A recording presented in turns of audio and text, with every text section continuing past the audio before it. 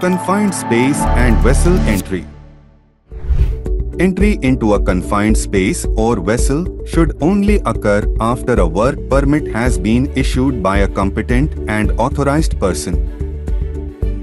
The permit format must include all the issues mentioned below. During a risk assessment, certain precautions must be considered, including the presence of toxic and flammable gases, indoor temperature, hazardous materials, safe access, energy sources, and oxygen levels.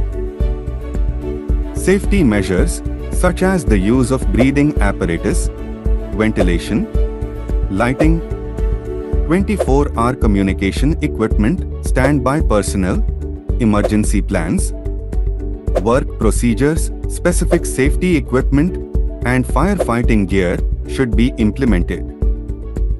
The name of the person entering the confined space or vessel must be recorded upon entry and exit buddy system.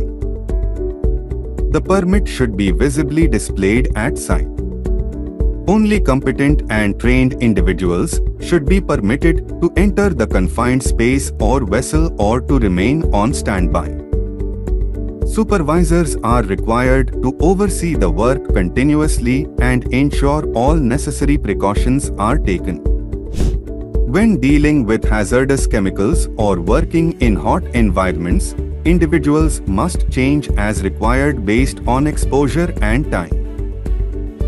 During work within a confined space, the standby person must remain near the entrance at all times.